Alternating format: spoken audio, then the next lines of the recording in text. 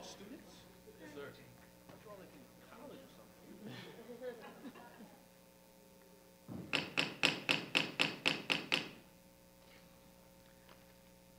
Good evening. My name is Cameron Keith, and I am a senior at Frederick Douglass High School. I've participated in the IB program and taken numerous advanced placement courses over my 4-year tenure. I am the captain of our varsity basketball team and have been able to maintain a cumulative GPA of 3.92. Thank you. I enjoy giving assistance to my classmates and teammates whenever needed. I am a nominee of Scholar of the Week, and my long-term goal is to become a successful electrical engineer like my mother. I am a proud senior of Frederick Douglass High School, and I am ready for college.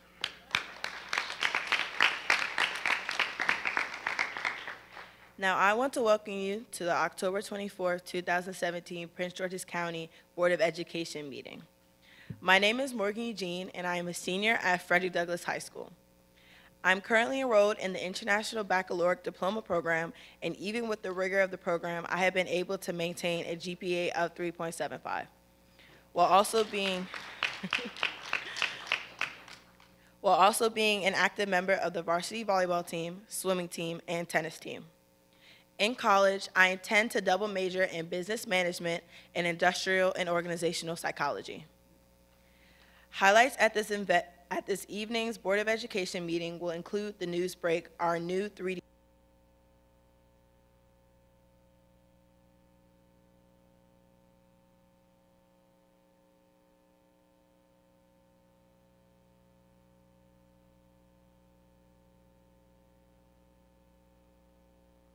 Participation Day and American Education Week. Please continue to check www.pgcps.org for upcoming Board of Education meetings and events. And now, the October 24th,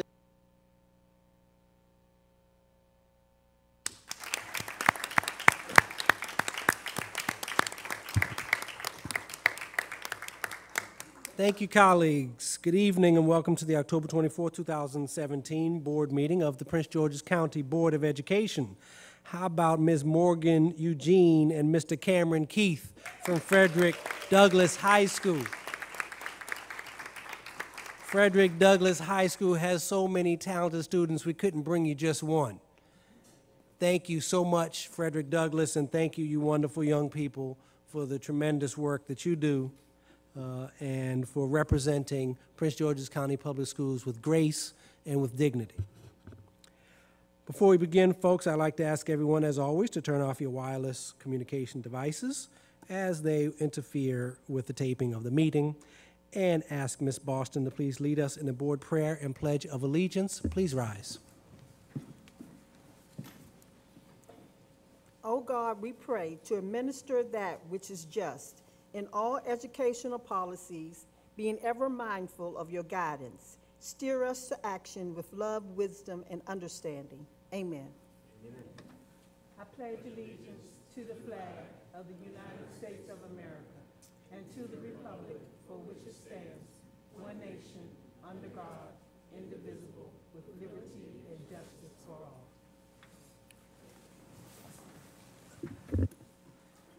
Thank you, Ms. Boston. Mrs. Wilson, would you please call the roll? Certainly, sir. Good evening, board members. Good evening. Ms. Ahmed. Here. Ms. Boston. Present. Mr. Burrows. Present. Ms. Eubanks. Ms. Hernandez. Present.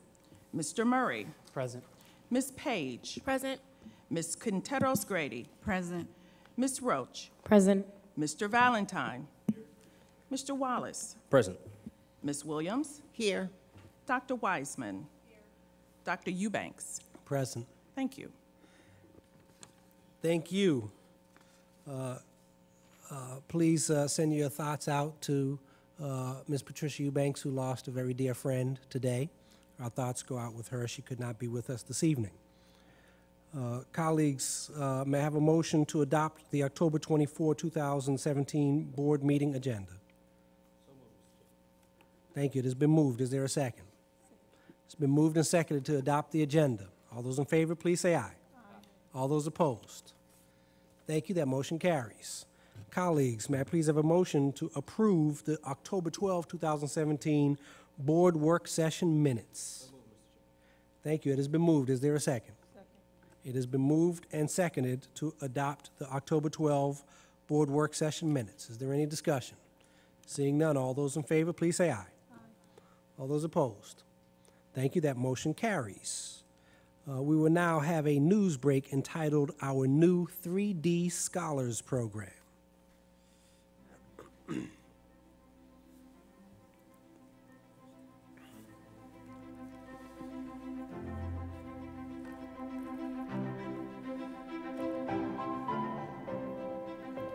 The Library and Media Center at C.H. Flowers High School in Springdale was the perfect setting for the kickoff of a groundbreaking program. 18 scholars from Prince George's County Public Schools gathered to embark on a truly unique journey. There's some really important, significant work that's going on in Prince George's County Public Schools. And it's taking direct aim at the rising cost of post-secondary education. Simply put, Prince George's County Public Schools has entered into a partnership unlike any other in the D.C. metropolitan area. So what's really exciting about this is that we are creating a pathway now for 21st century learning to occur. It's called the 3D Scholars Program, and here's how it works. Selected Prince George's County Public School students attend Prince George's County Community College in a dual enrollment status, getting a jump start on their associate's degree. Fields of study include business administration, criminal justice, or computer networks and cybersecurity. Once students complete their associate's degree, they move on to Maryland University College to earn their bachelor's degree. 3 institutions, 3 degrees. Hence the phrase, 3D Scholars. And all for as little as $10,000 total. $10,000? Yes. Yes. Total? Total. For the degree. Total. No more. No one more cent. That's what it is. And our hope is that then students will strive to do it without a loan. No more than $10,000 total. That's almost unheard of in these days, in our times in higher education. Yet it's the kind of innovative thinking necessary. According to U.S. News and World Report, since 1986, the cost of higher education has more than doubled when adjusted for inflation. So the powers that be in Prince George's County public education are taking a proactive approach. But when you step outside of Prince George's County and you go to other states and you go to national conferences and state conferences, people are in awe of the work that we're doing. And to come out of school with no debt hanging over your head. Well, I've always been a 4.0 student. Like, I had the highest GPA in my class at Prince High School. But you have to be on top of your time management. You have to be organized. And you have to be determined to get it done. Talking to these kids this morning just before the program started, you hear the schools they go to, the interests they have, the hopes and dreams and aspirations that they hold for themselves and that we hold for them. The first student that spoke after that said, "Thank you." That's what resonates. Our kids appreciate the opportunities and the programs we have. A groundbreaking symbiotic process involving scholars, parents, and institutions of higher learning. Discover Prince George's County Public Schools.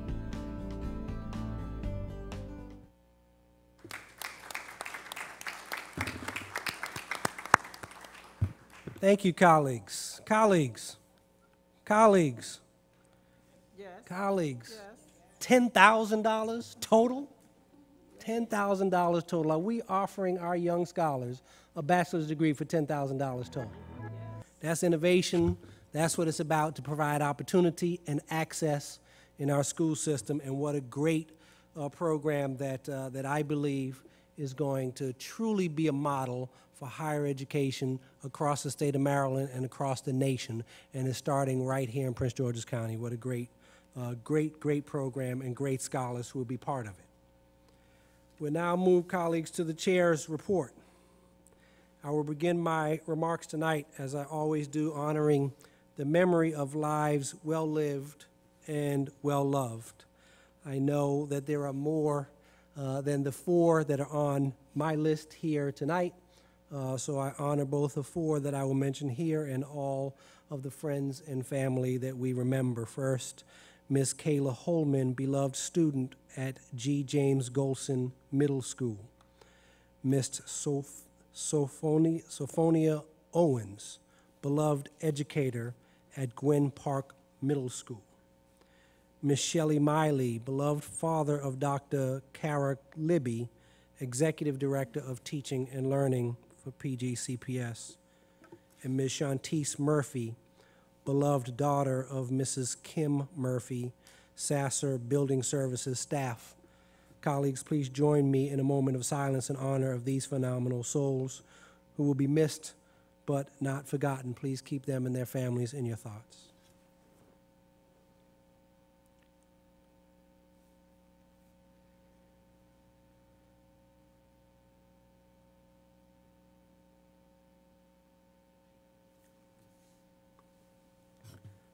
Thank you, friends and colleagues. Let's move on and talk about the great things happening all across Prince George's County Public Schools. Congratulations are absolutely in order to Fairmont Heights High School community. On Friday, October 13, 2017, their new 193,000 square foot state-of-the-art educational facility was dedicated. There was a spectacular gala celebrating this momentous occasion following the ribbon cutting at Fairmont Heights High School, where students and alumni from as far back as the 1940s and 50s danced the night away in celebration. Congratulations, and what a historic monument when I learned that Fairmont Heights was one of the first, if not the first, segregated high school in Prince George's County.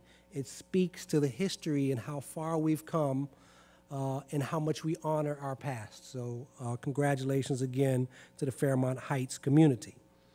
And on Monday, October 16th, I, along with Vice Chair Boston and Board Member Grady, joined U.S. Senators Ben Cardin and Chris Van Hollen, along with Dr. Maxwell and many members of his team at Greenbelt Middle School for the much anticipated announcement of a $25 million U.S. Department of Education grant awarded to our school system entitled Great Teachers, Great Leaders, Great Schools. That's right, we got $25 million from the federal government. That absolutely deserves a round of applause. As Ben Carton said in his presentation, these grants are competitive, they ain't easy to get. And the fact that we earned it with our hard work and our reputation here at Prince George's County says volumes about what we are attempting to do each and every day and the work we will put in. This grant will help to improve teacher hiring, placement, support, and retention in our highest need schools and help us to develop and support the kind of leaders who will help our schools to thrive and our children to succeed. So we really just applaud the efforts and partnerships with our federal lawmakers and look forward to seeing the results of this tremendous work. I want to share my speaking time. I usually share it with 1 or 2 colleagues. I think I have 4 colleagues on my list who I'm going to share a bit of time with, and I think we'll do it in this order. I know that Mr. Burrows has someone that he wants to extend a recognition to, and then both Ms. Williams and Mr. K. Alexander Wallace have some special people in the audience that they're going to acknowledge, and we're going to take pictures. And then there's some very exciting work going on with our male educator network and convening that I want to talk about. So let's start with Mr. Burrows. I'll be brief. I wanted to recognize former school board chair, vice chair, and member Owen Johnson, who's in the audience. Is Owen in the audience? OJ, where's OJ? I didn't see OJ. OJ. Mr. Johnson was my seatmate for many years, about 10 years ago. And so glad to see you here tonight, sir. Thank you so much, Mr. Burrows, and welcome, Mr. Johnson. Thank you for your outstanding service. Let's go, Kay Alexander, we'll start with you. Now, we're going to do a couple of recognitions, and then we'll have a picture. We'll do both of the recognitions first, and then have folks come up at one time for the pictures. Thank you, Mr. Chair, and good evening, colleagues, administration, and everyone in the audience. I am always proud of the great work that our students do in our school system, but I am even more proud of the work of the students in District 7. Last year, this board recognized a couple of students at Barack Obama Elementary School for their hard work and their dedication to community service and advocating for homeless youth that are their peers. In less than a few months, District 7 students amazed me again, and tonight I want to honor one student at North Forestville Elementary School, Mr. Shay Morton. There's the Shay. Can you wave to Shay?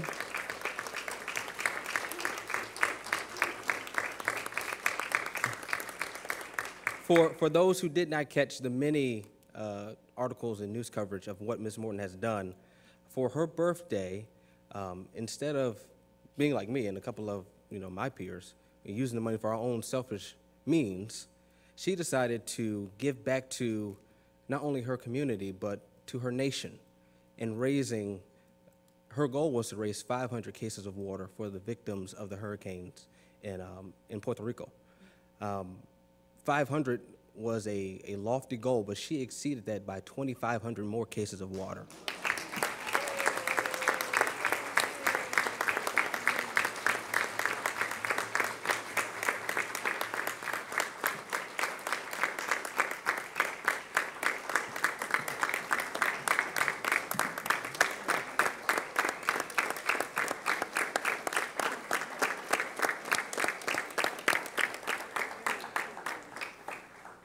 And for her to only be 12 years old is a bright example of the promise that this school system makes to our community. And I am hopeful that one day she'll go off to college and sit in the seat that I'm in as one of my constituents, because she is a servant leader. And if, Mr. Chair, if it would please you, I would like to read the proclamation that I have designed for her. It would please me tremendously. Oh, thank Mr. you. Wallace. Presented to Mr. Shay Morton, a 6th grade student at North Forestville Elementary School, in recognition of your humility, generosity, leadership, and commitment to selfless service you have demonstrated in helping those in Puerto Rico affected by Hurricane Maria and Irma. Presented on this 24th day of October 2017, District 7 Representative Kay Alexander Wallace and the Prince George's County Board of Education. Thank you again, Ms. Morton, for your leadership.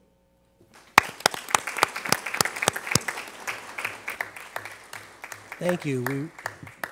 Thank you. We'll shortly get an opportunity to get a photo app and to demonstrate that we have both outstanding young people and outstanding adults in Prince George's County Public Schools. I will turn the mic over to Ms. Sonia Williams.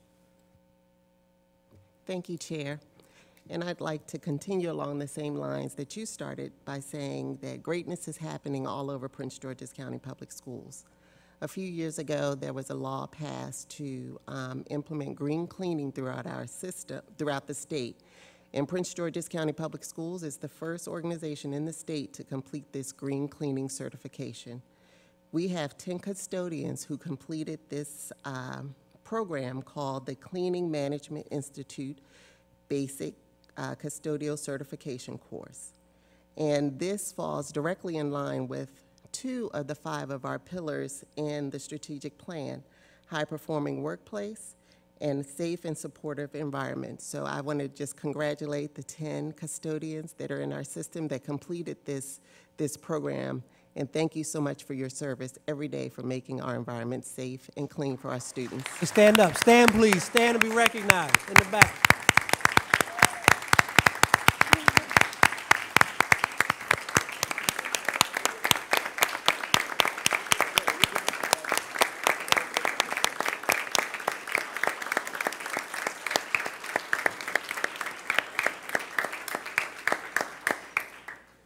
Now let's have all the honorees come on up, the young folks and our young custodians, and of course the principal of North Forestville. Oh, Yeah. Yeah. Yeah, I'm just having to come up. We'll do them both separately or together.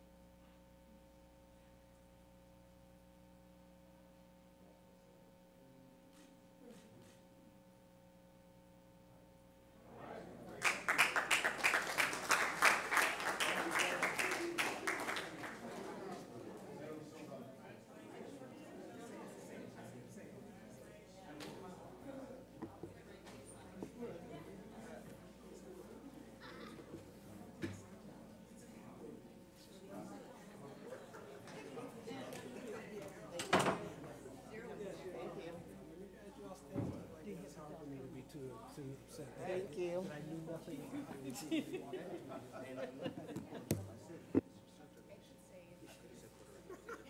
You're right, exactly. Exactly. Puerto Rico again. Excuse me. Just before we get started, Ms. Quinteros-Grady, could you please say Puerto Rico for us? Puerto Rico. Thank you. That's just the way Mr. Wallace said it. Okay. All right, my friends, we'll move on. I think that folks who know of the service of Curtis Valentine know well about his commitment to male educators and male educators of color in particular. But what some folks may not know as much about is that there is indeed a national movement to diversify the teaching workforce and to get more males and more males of color into schools across this nation. And in that regard, there was an inaugural National Black Male Educators Convening in Philadelphia, Pennsylvania on October 14th to bring awareness to the increasing number, to what it takes to have an increasing number of black male educators join our nation's teaching corps. I think some people may be aware that just about 2% of all teachers across the nation are men of color. And when you look at the demographics of our student population, you'll know that that's a huge gap. And so Curtis led a contingency from here in Prince George's County, and we have a wonderful video to share with you in regard to that.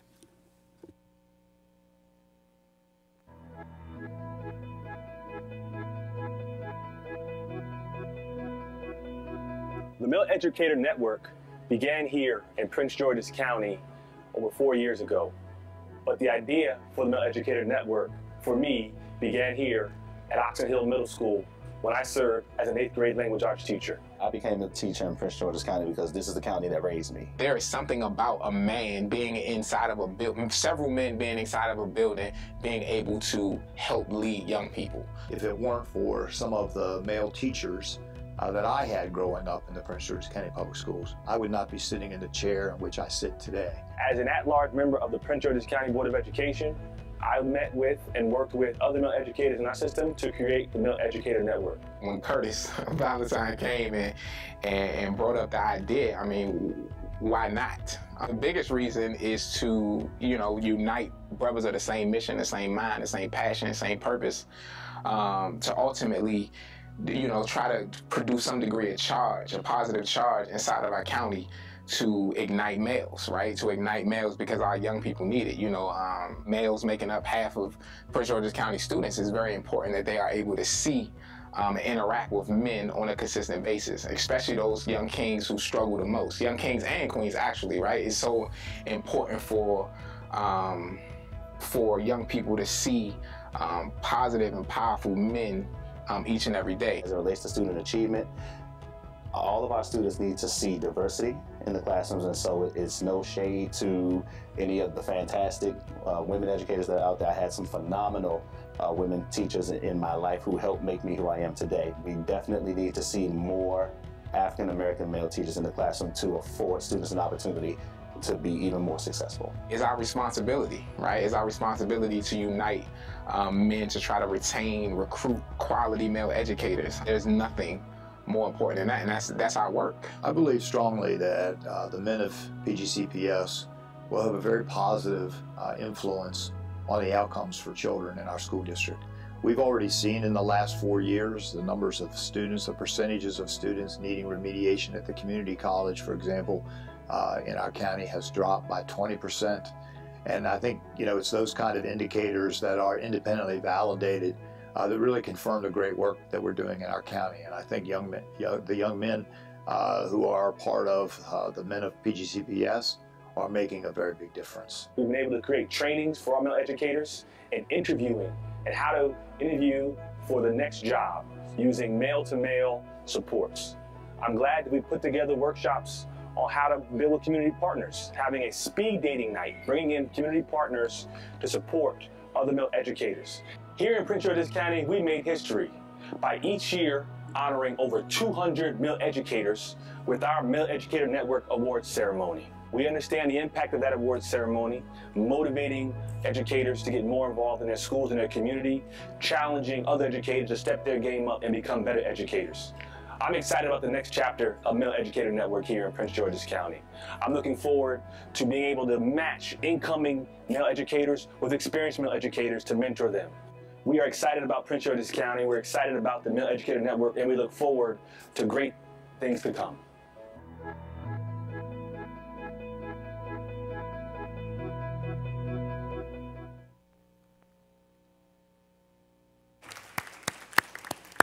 All right, we, of course, are so proud of you, Mr. Valentine, for your leadership.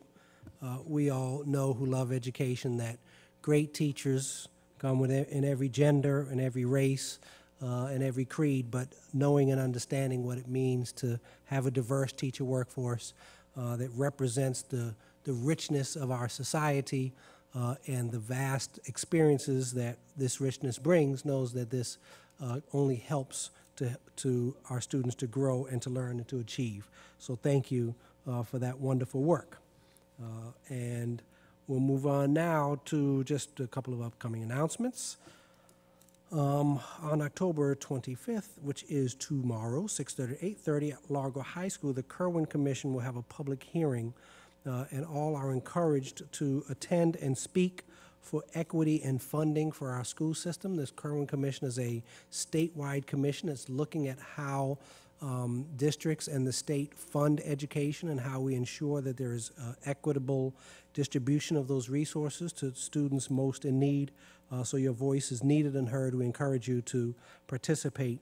Both Dr. Maxwell and I will be testifying along with many of our other citizens.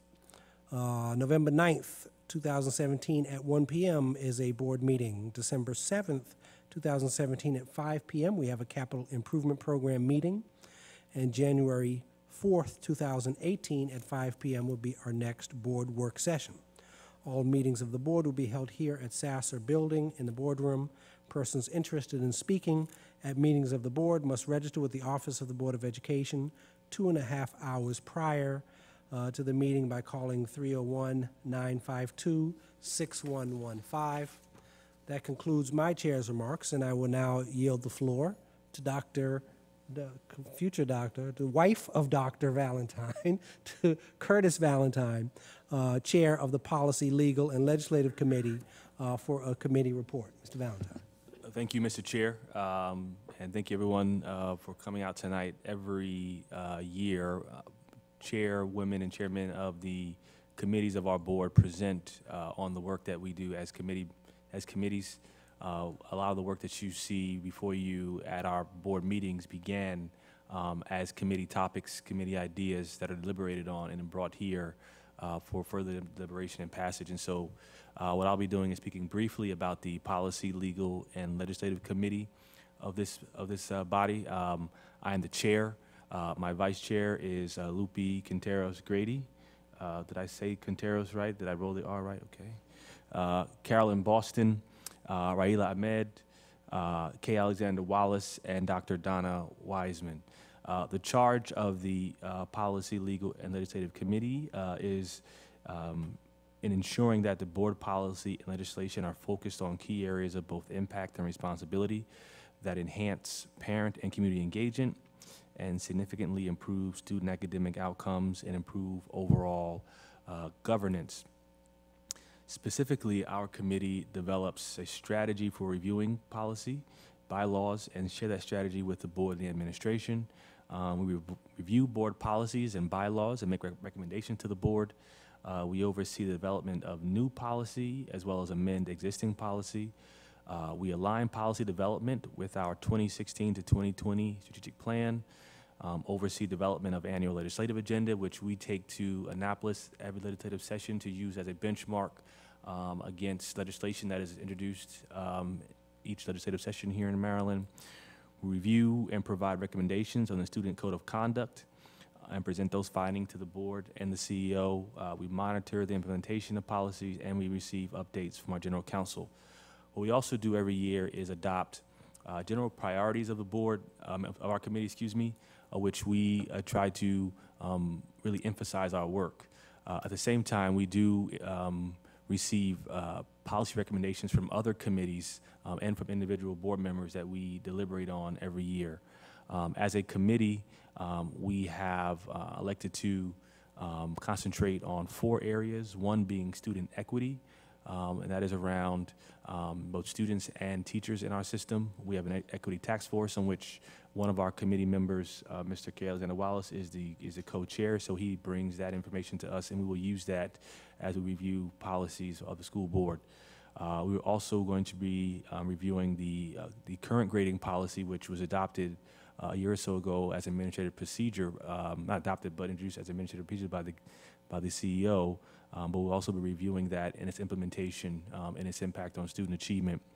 For the first time, we're going to be concentrating on county-based legislation. And so this is something that we understand the relationship between the county council and this body. I am the county council appointee to the school board, but we also know the impact and the importance of the county council as a funding body for the school board. And so we wanted to make it a priority to begin reviewing county council policy in ways that we can work with them on areas like transportation, like construction around sidewalks near our schools, like funding of parks and libraries, and where zoning, the county council zones certain businesses. And so these are things that we're going to be looking at as a committee.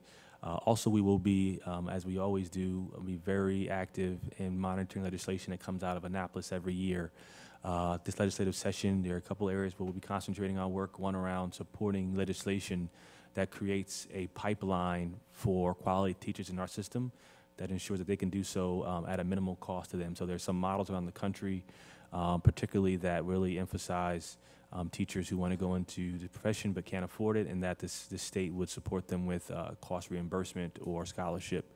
Also, we will be in part leading the way in creating a report on the recent board configuration here that will be submitted to the state legislature around the work of this board in its current configuration. At the same time, we will continue to receive feedback from advisory boards to our policy committee, one being the minority-based enterprises and locally based enterprises committee. I am the board representative, although I'm the only board representative. The remaining members are members of the public, and they meet regularly, and they will be bringing recommendations to us as a policy committee as they see fit.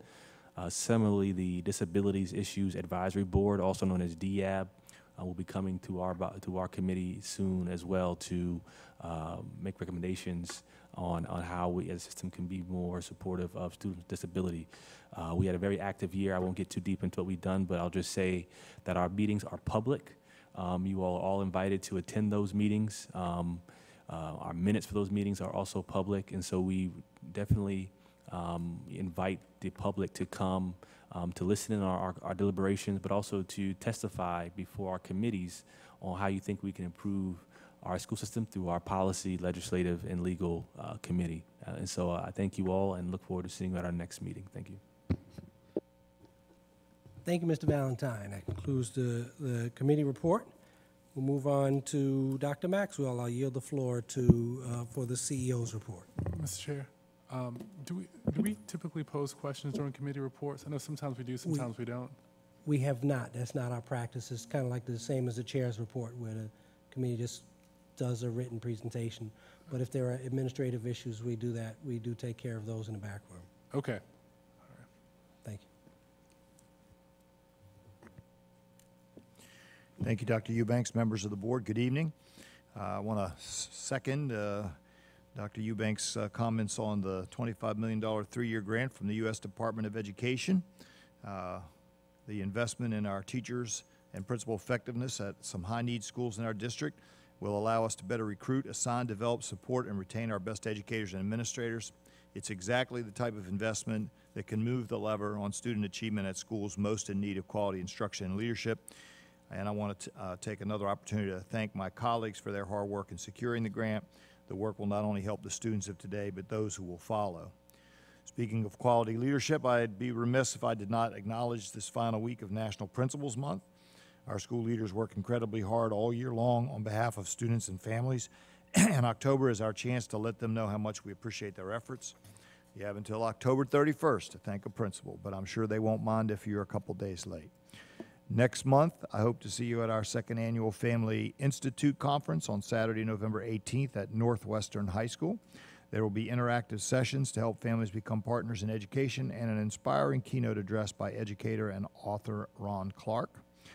Also, I'd like to offer congratulations to our outstanding student athletes at Dr. Henry A. Wise and Charles H. Flowers High Schools. Both schools' football teams are undefeated this season. Wise is home to the two-time defending state champions, and Flowers is on the rise. You can see more of Prince George's County football on our new series, PG-13, at www.pgcps.org/PG-13. This concludes my remarks. Thank you, Dr. Maxwell. We will now move on to public comment for agenda and non-agenda items. We have 4 registered speakers this evening. I will remind our registered speakers that in the public comment forum, the Board of Education will listen to your comments but will not address your comments. Registered speakers have 3 minutes to make your presentation. Please, at the sound of the buzzer, complete your final sentences, and please do not relinquish any part of your speaking time to another individual. Adherence to these simple procedures will help us with this process. And we will begin first with Mike Terborg, teacher from Mary Harris Mother Jones Elementary School.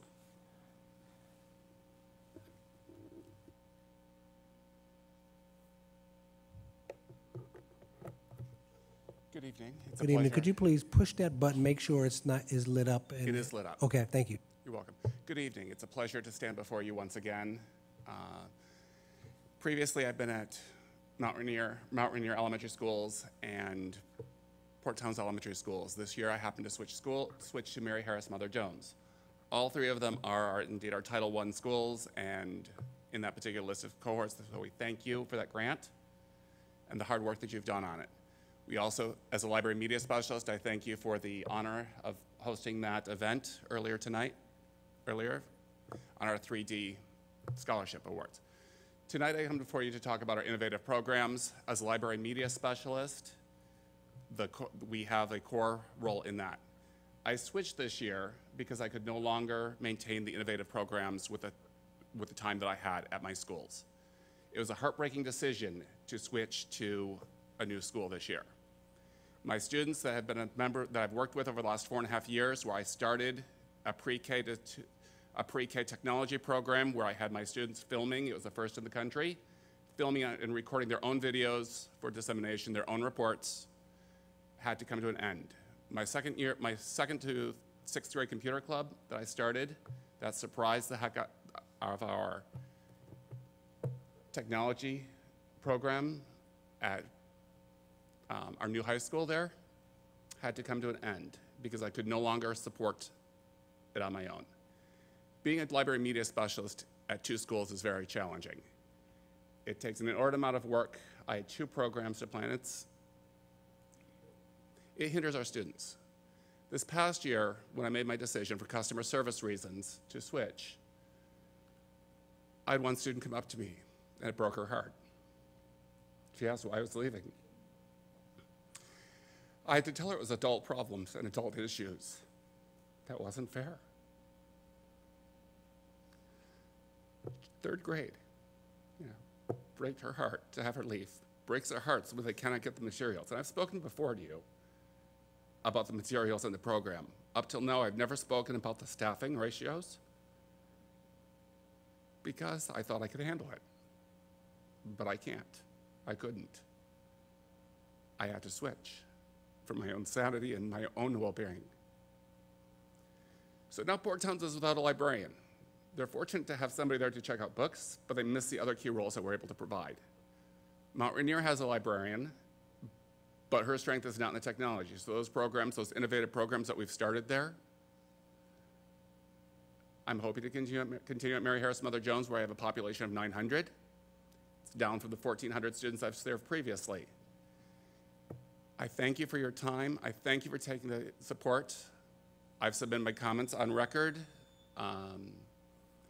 I urge you to look forward to these fundings and staffing over the course of this year. Thank you for your time.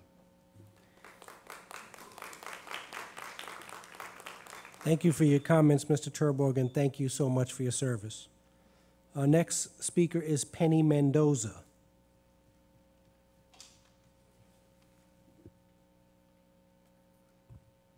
Good evening. Thank you for giving me the opportunity to speak before you. I saw many of you yesterday at the County Council Town Hall meeting. Just wrote it down this time, hopefully it won't be so long. I am the parent of a third grade talented and gifted student at Highland Park Elementary School. And I'm here because I feel that the integrity of the TAG program is being compromised. I pulled my son out of a wonderful program at the Sasscer Chavez Dual Language Spanish Immersion Program once he tested for the TAG program. It wasn't an easy decision, but I was told that he would be amongst his intellectual peers, which really, really stuck with me, with my husband and I. So we, instead of him just being pulled out an hour and a half a week, he would be in TAG all day with class full of TAG kids. But I'm told that because of the number of students that we have at our school, we only qualify for the need of 2 third grade teachers. But the regular third grade class is, I guess, would have to have like 36, 37 kids. So what the principal there chose to do was they have about 30 kids in the regular third grade class, and then they put other children, non-TAG identified kids, in the TAG identified class. I would like for it to be considered that the talented and gifted children are counted separately. I don't see how they could just be counted as everyone else the way my son would be counted either at our neighborhood school or at any other specialty school.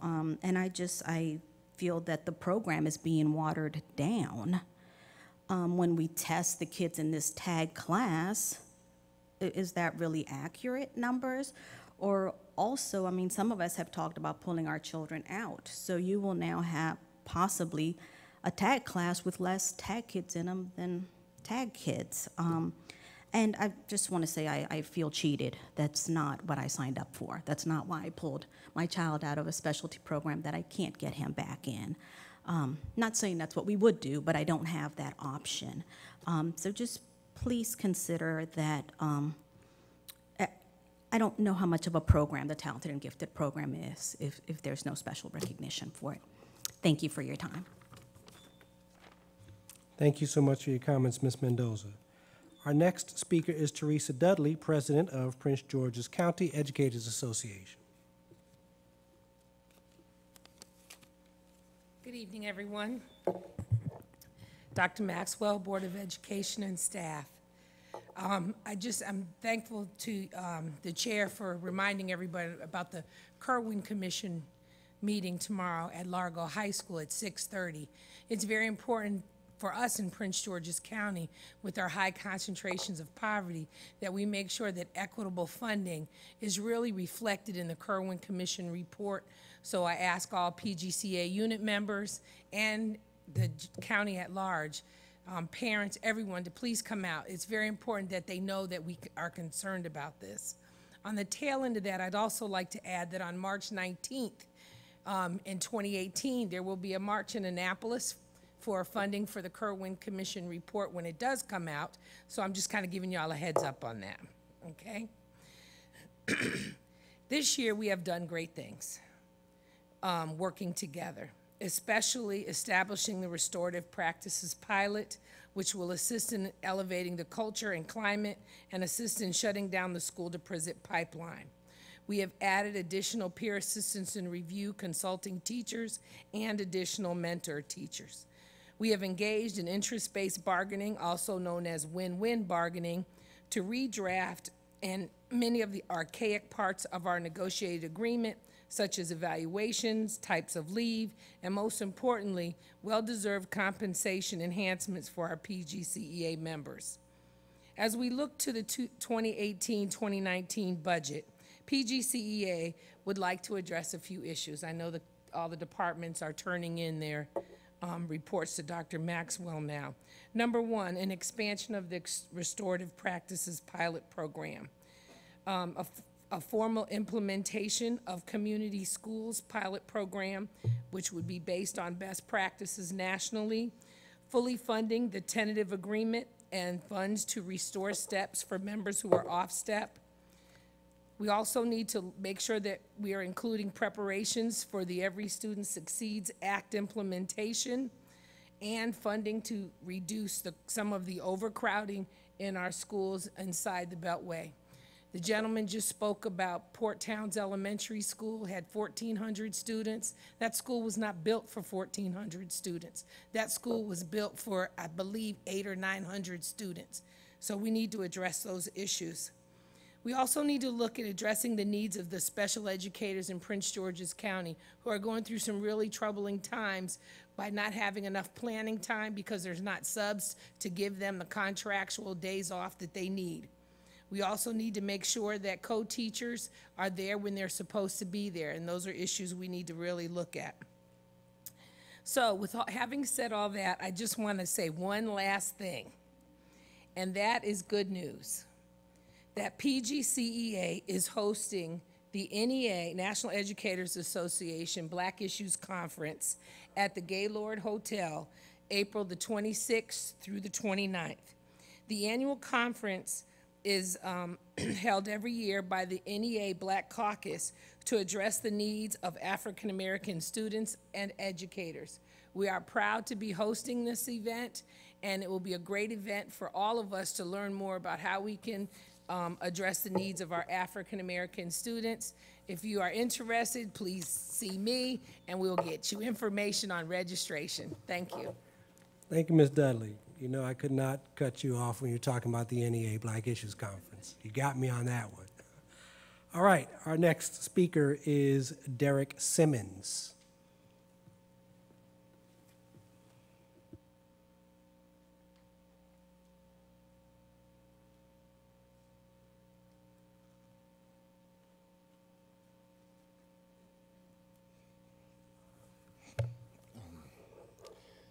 Hello, my name is Derek Simmons. I'd like to thank you for giving me the time to speak. I have a proposal that's concerned me. Every time I drive to work every morning, I have to drive by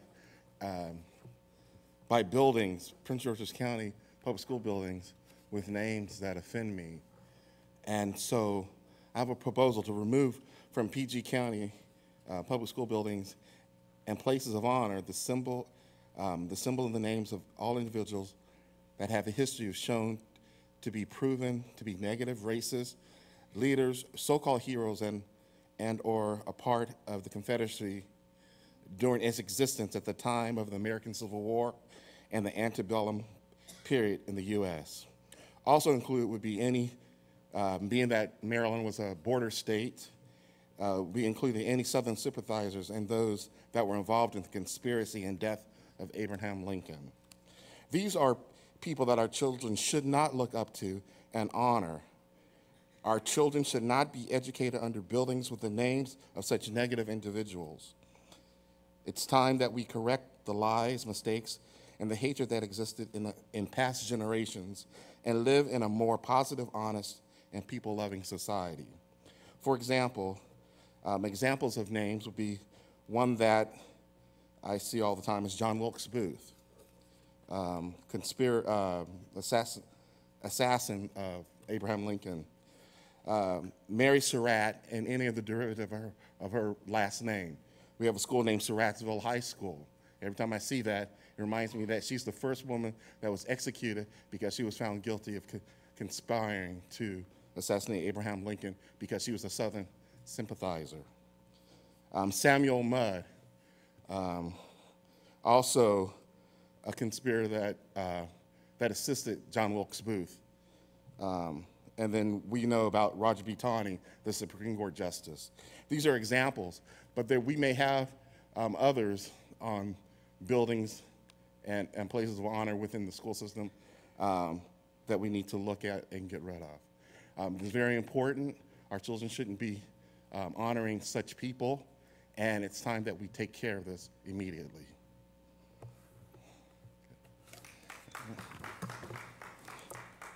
Thank you, Mr. Simmons.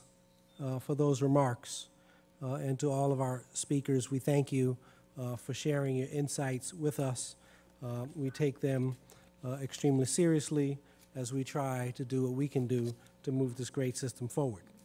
So that concludes our public speaking for this evening, and we move on to the to the consent agenda. And I will yield the floor to Dr. Maxwell for an introduction of items 4.1 through 4.5 under the consent agenda.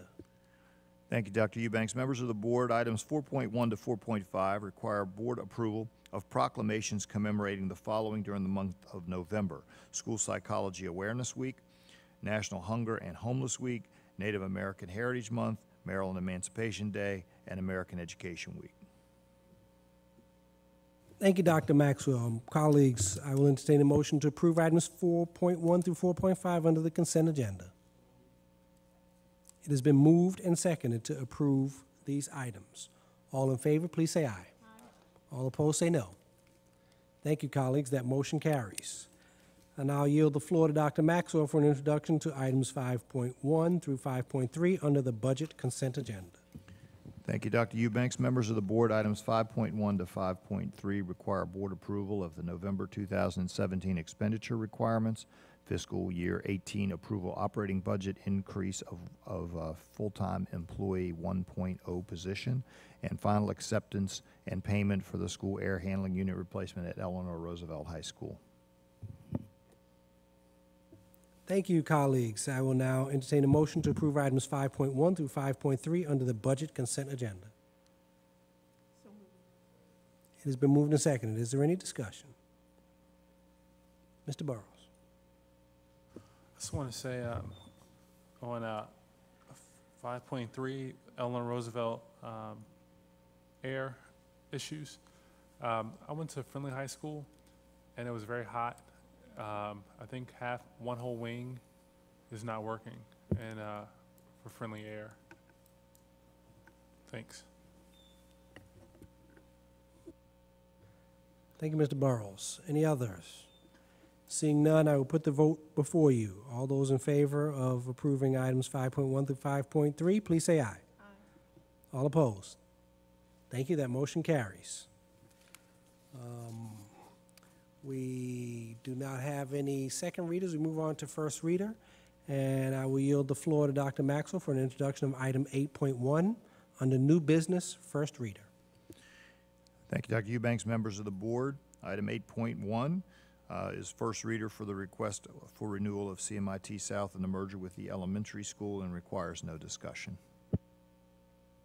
Thank you, colleagues. I may entertain a motion to approve item 8.1 under new business, first reader. May I have a second?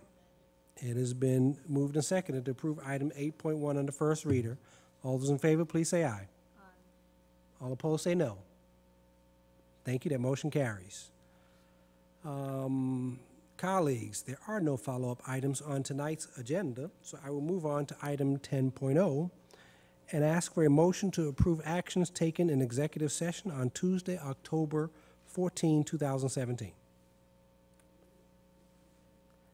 It's been properly moved and seconded that the Board of Education hereby approves actions taken in executive session on October 24, 2017 as follows: legal matters, personnel appointments, labor negotiations, and student appeals. All in favor, please say aye. Aye. That's one aye. Would anyone else like to say aye about executive session this evening? Aye. Thank you. Okay. All those opposed? That motion carries with one abstention. I bet you I can get a vote on this. I will entertain a motion to adjourn. So moved. It has been moved and seconded. Is there any further discussion? All those in favor, please say aye. Aye. All those opposed, say no. Thank you, ladies and gentlemen. We are adjourned, and this might be a record. We're not sure yet, but certainly a modern record. So thank you very much. Ran to this guy and was on practice.